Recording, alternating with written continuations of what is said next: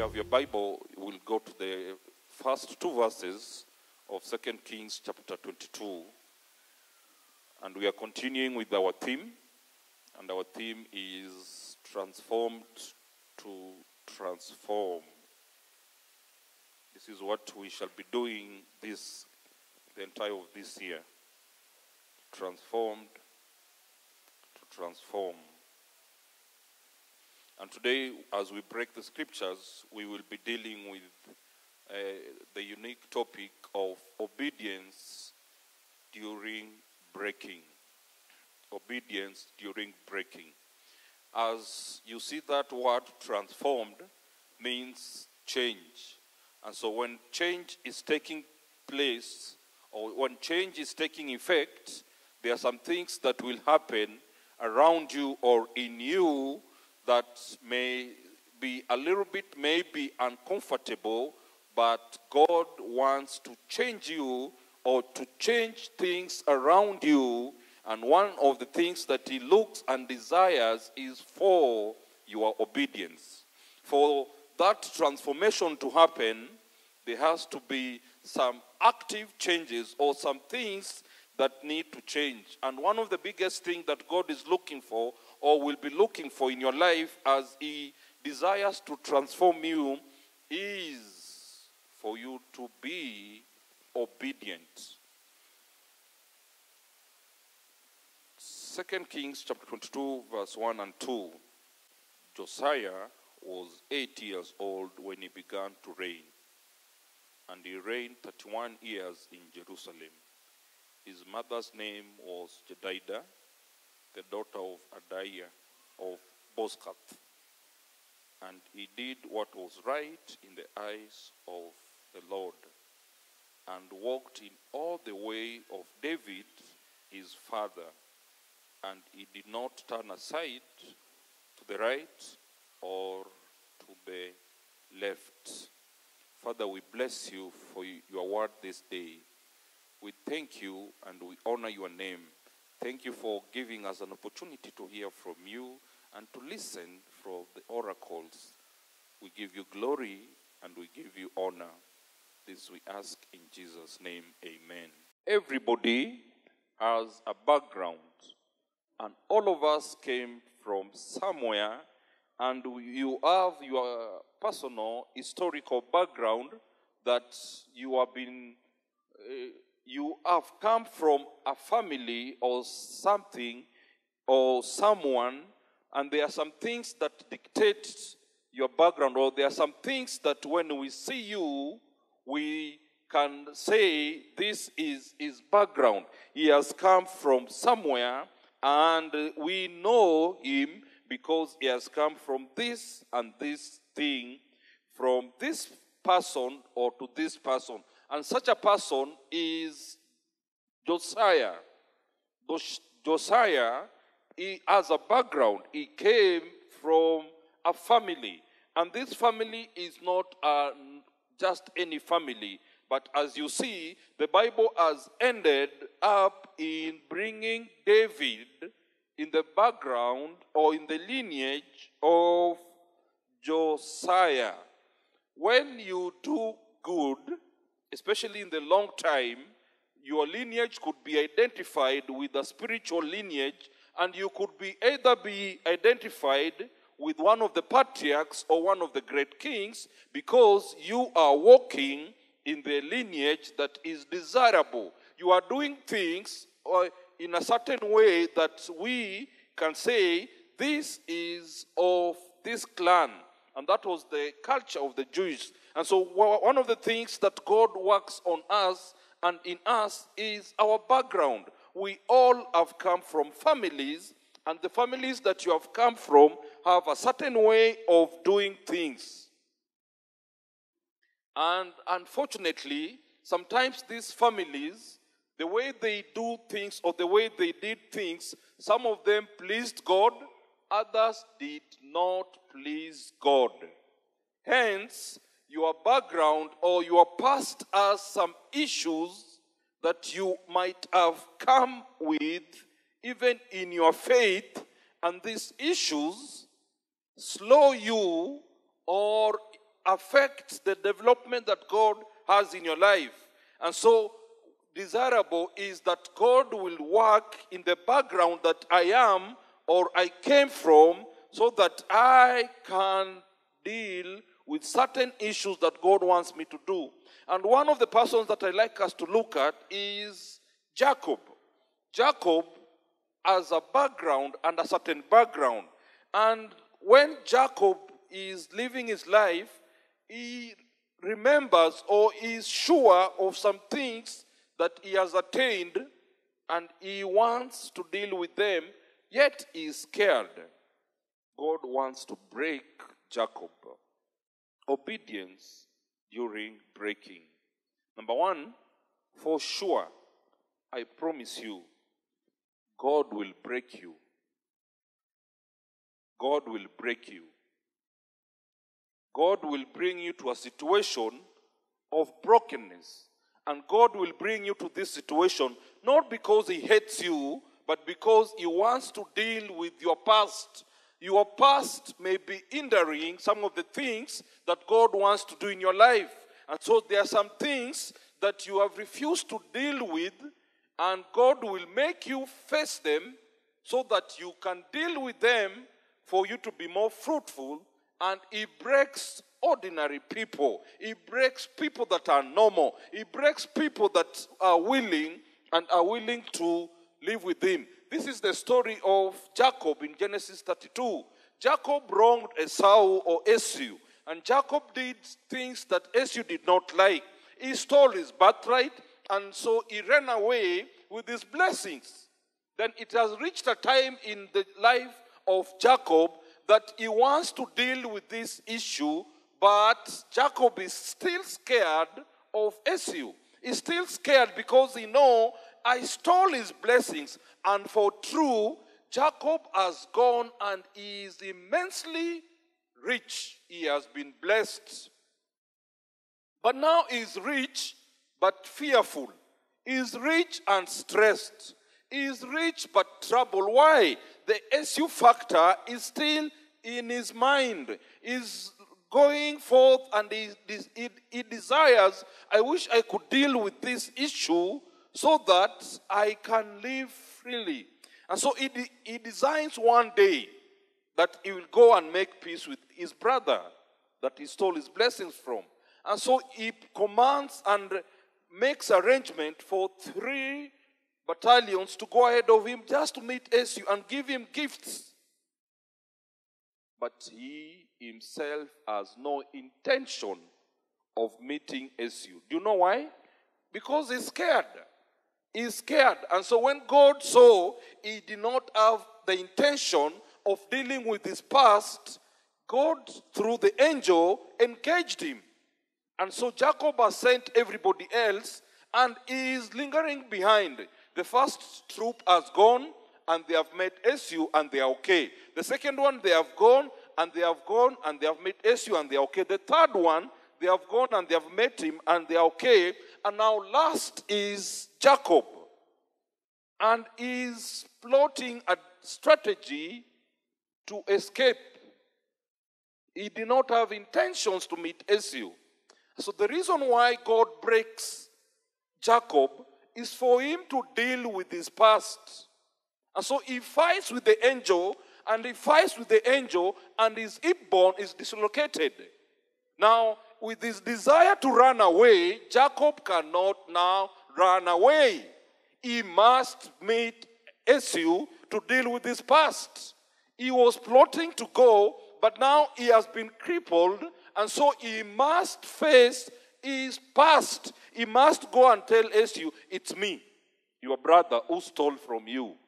Have you forgiven me? And the way God works, by the time he's meeting Esau, Esau is okay. He has forgiven him. Must he add that fight with the angel? Must he? No. But he had to be broken and to be reminded to deal with the past issues that were slowing his progress towards transformation. Obedience is what God wanted, but this guy was planning and plotting things other ways. All of us, we have issues in the past. Most of you have refused to deal with those issues. And so God is asking of you, please deal with this issue because I want to move with you. I want to bless you. I have blessed you so far. As I look here, you are blessed. You are blessed. But it could have been better if you dealt with some things. God could have blessed you more. God will bless you more. But there are some things you must deal with them, and you must deal with them. Most of us may be having unforgiveness in our hearts, bitterness, roots that have grown deep, and when you think of those people, you cannot forgive them.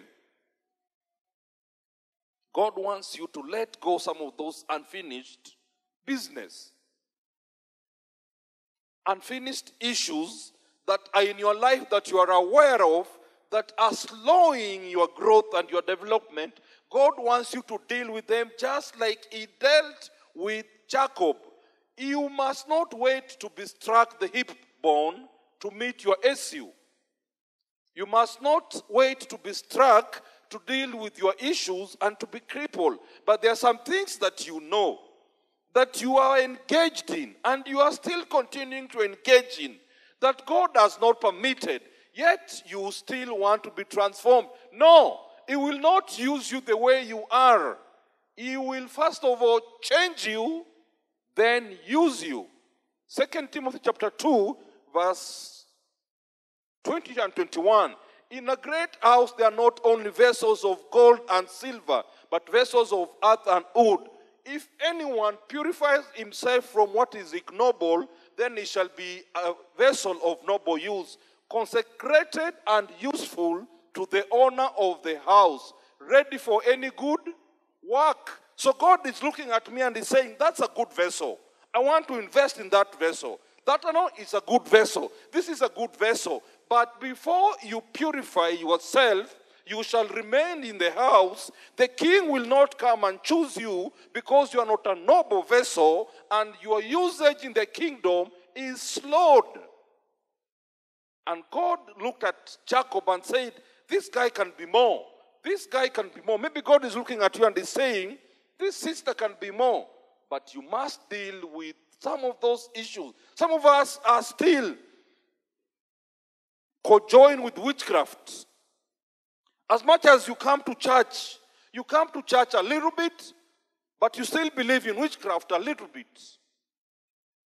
And so, those are issues that God is saying, I want to have the maximum of you, but this issue of witchcraft in your background, deal with it. It's in your culture, I agree, but deal with it. Some of us are still having issues that are dealing with morality. You come to church a little bit. On Tuesday, church is not anymore, but church picks up again on Friday. The things you do between the other days of the week, there is no witness. And it has been a culture, and God is saying, I want to deal with you. I will break you if you don't obey immediately. Secondly, you have to cooperate. You have to cooperate. I have 3 examples of people who refuse to cooperate. And the first one is Nebuchadnezzar in Daniel chapter 4, verse 28. Nebuchadnezzar, after achieving everything, he gave himself the glory. And he said, I, Nebuchadnezzar, am a man of great wealth and great wisdom. Look at Babylon. Babylon is me, and me am Babylon. He said these blessings in Babylon are because of me. He did not finish that statement, and God sent him to eat grass for 7 seasons and move on the 4th. Why? Because he refused to cooperate with God when God was doing a work around him. God is calling us to cooperate with him. Pharaoh brought upon Egypt plagues that could have been avoided because he chose to be stubborn and he chose to try to fight God in what God was doing. But Pharaoh brought himself a lot of issues, and he brought Egypt a lot of issues. Why is it so hard for you to cooperate with God? God desires to transform you and to work in you. What is it that is so hard that you cannot cooperate with him? You must choose to cooperate with him. Balak uses Balaam to try go and curse God's people in Numbers 22.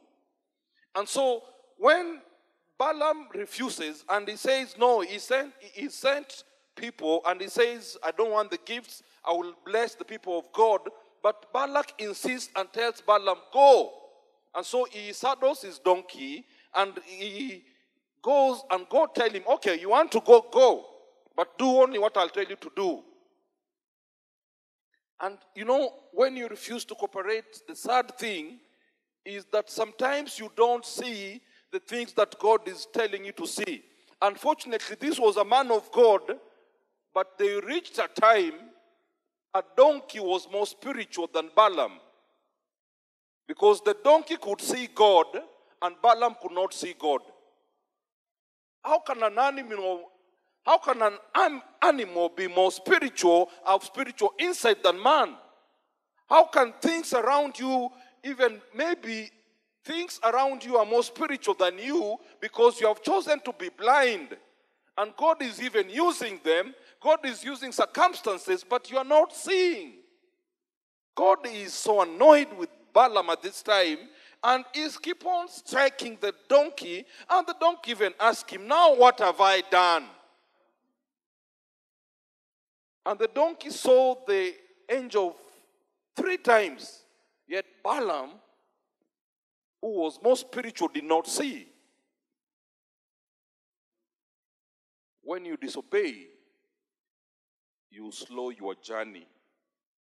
Anytime I disobey, I slow my journey to where God wants to take me. Anytime I disobey, I slow the things God wants to do in my life. Anytime I disobey, I intentionally just tell God, I want to be blessed next year. I don't want you to bless me this year. And that is not the Christians I have in this church. We want our blessings like yesterday's Indio. We want blessings our way, but sometimes we slow the journey. Disobedience is loss. Big loss. It's loss. It's a waste of time. It's cosmetic Christianity. If you are disobeying, you are living a life at a loss. You are like a businessman who is so sure he will make a loss, still you are putting your money in that business. Disobedience is loss. As much as you continue disobeying, you are losing it. You will not achieve the things that God wants to do in your life because you are wasting your journey. Would you choose to cooperate with God? And second last is breaking brings fruitfulness. Breaking brings fruitfulness. Paul, on the way to Damascus, God is working in this guy, and this guy has potential, great potential, and God is working in his life. And one of the things that God sees in this guy is fruitful for the kingdom.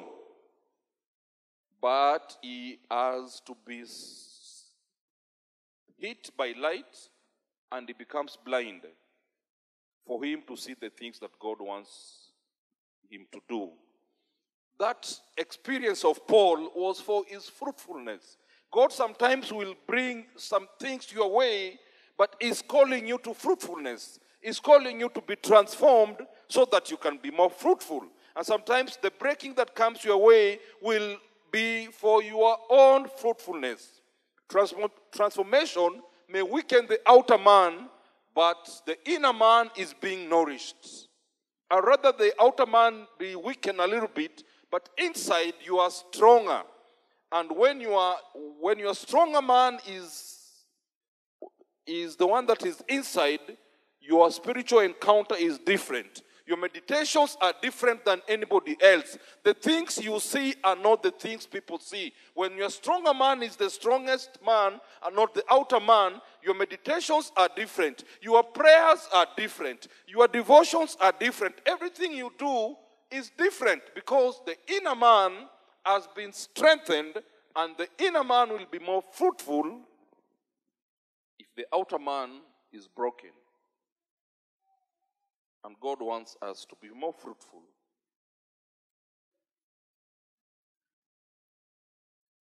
How many of us know that Jesus had a pastor? Jesus Christ had a pastor. Do you know that? Jesus Christ had a pastor. And so you'll occasionally carry the cross. The pastor of Jesus Christ was John the Baptist.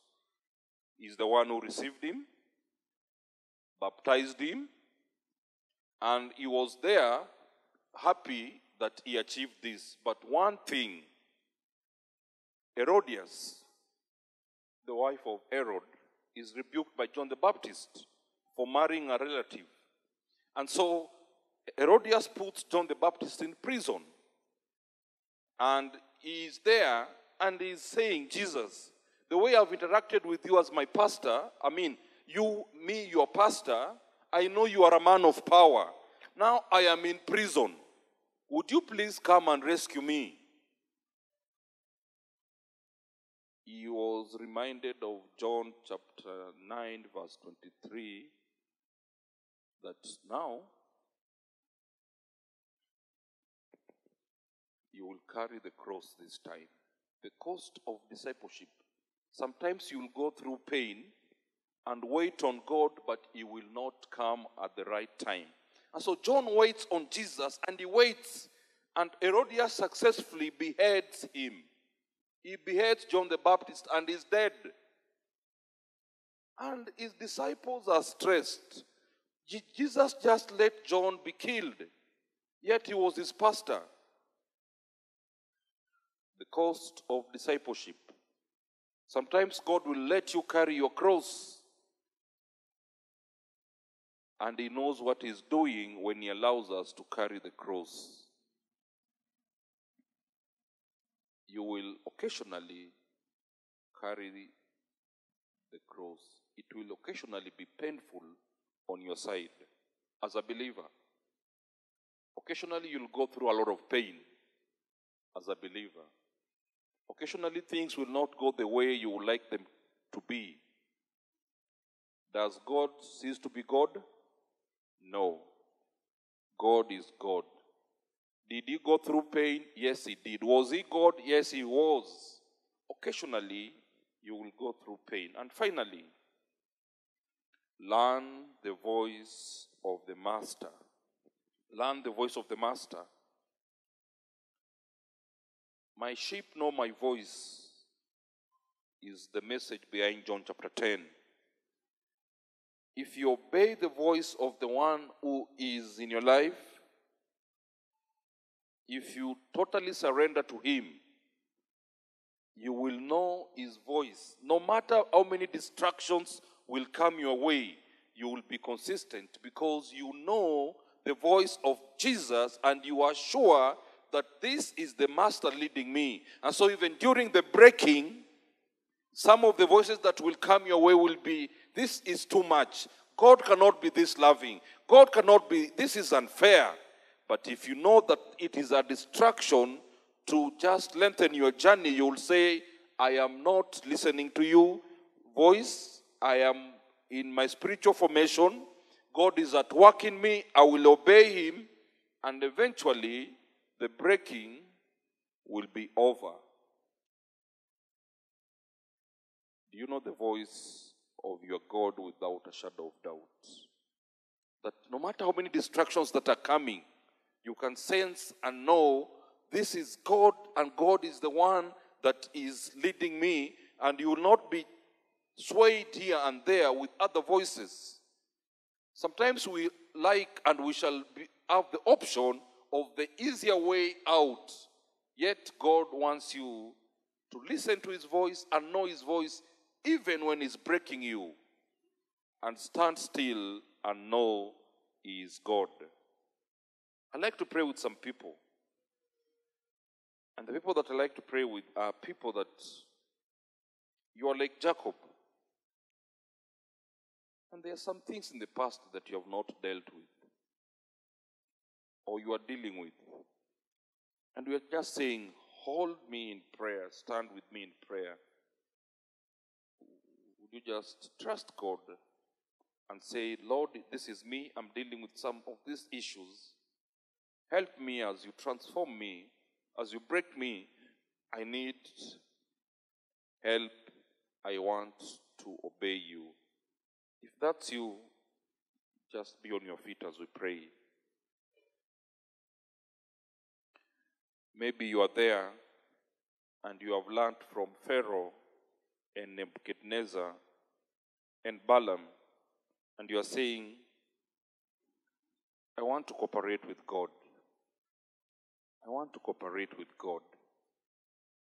I don't want an experience whereby I'm not cooperative. And you are saying, from this day henceforth, Lord, here I am. I don't want to be full of pride like Nebuchadnezzar. I don't want to be full of denial like Pharaoh. And I don't want to be spiritual blind like Balaam. But I want to see you and see you as you work in me. If that's you, just raise up your hand as you stand.